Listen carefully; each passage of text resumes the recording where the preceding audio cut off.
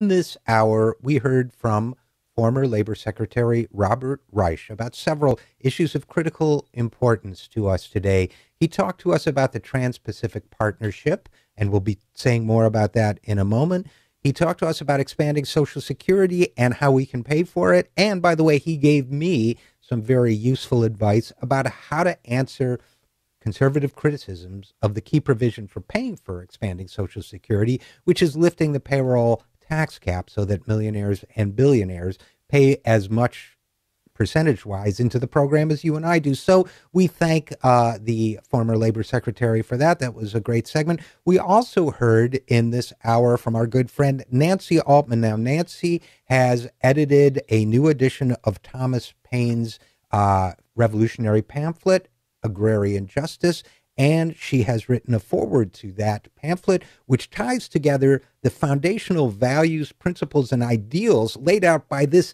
American, I think of him as the blogger, the original blogger, this American pamphleteer who did so much to inspire people to the revolutionary side of the war. Now, what Nancy did was she tied a lot of Thomas Paine's values, ideals, and ideas to the issues we're struggling with today in the social safety net and particularly in Social Security, because as Nancy said, people don't realize that in the 1790s, in the post-revolutionary era, Thomas Paine actually proposed Social Security. This kind of social program is bound into the DNA of who we are as a people. So we thank Nancy for that and would also like to reflect a little bit more on Thomas Paine's principles, ideas, and sayings. We will be talking shortly in one of our upcoming hours with Ryan Grimm, Washington bureau chief of the Huffington Post, about an anti-slavery amendment that has been attached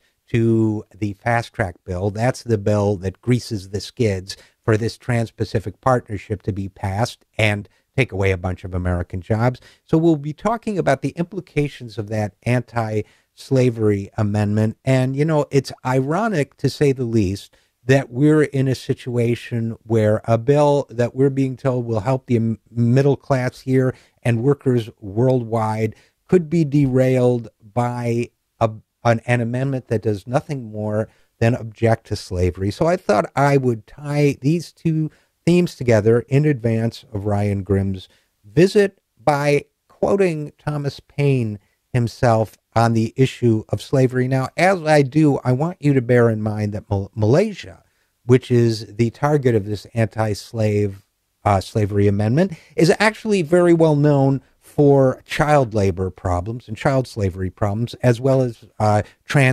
transportation of sex slaves and other forms of slavery as well. But especially with child slavery in mind, let's start with this Thomas Paine quote. Thomas Paine wrote that if the slavery of the parents be unjust, much more so is their children. If the parents were justly slaves, not that we think anybody is justly enslaved, and he didn't either, but if the parents were justly slaves, yet the children are born free, this is the natural, perfect right of all mankind. In other words, every child is born free. This is the natural, perfect right of all mankind. They are nothing but a just recompense to those who bring them up, meaning if we must be born into slavery, let our children be born free as a consolation.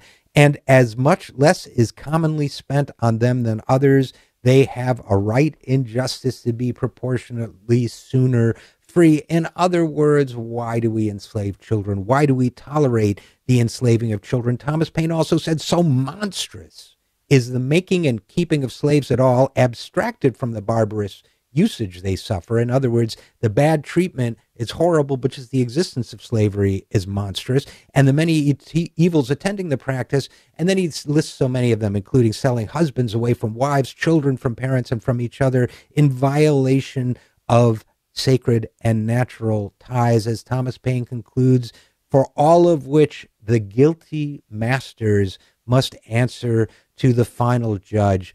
Ponder this as we debate the Trans-Pacific Partnership. Ponder this as we debate Fast Track. Ponder this as we interview Ryan Grimm in that upcoming segment. How can we pass a bill that would tolerate slavery? It is not who we are. I am Richard RJ Eskow, and this is the Zero Hour.